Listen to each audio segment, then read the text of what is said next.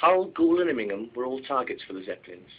Although little damage was done, the effect upon the population was tremendous, and the raids provoked a great scare.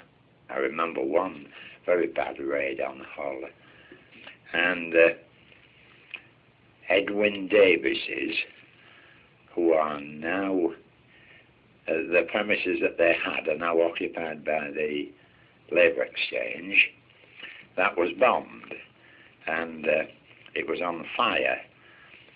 Well, like a lot of youngsters of my age, I mean, we were up in the middle of the night, and of course we went down into the town to see the blaze.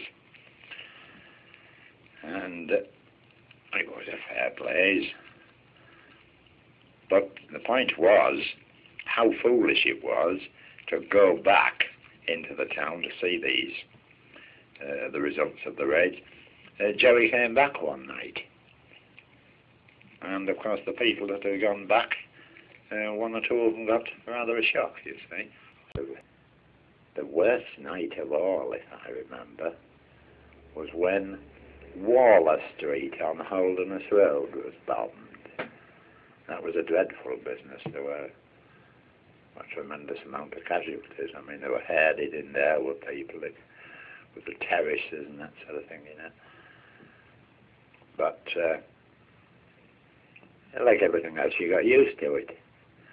And eventually we got case hardened, and when the buzzers went, we didn't bother to get up. Not unless Jerry was, you could hear him, you see.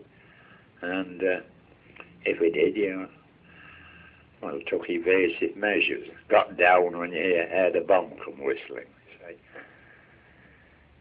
But that was my experience of the raids, which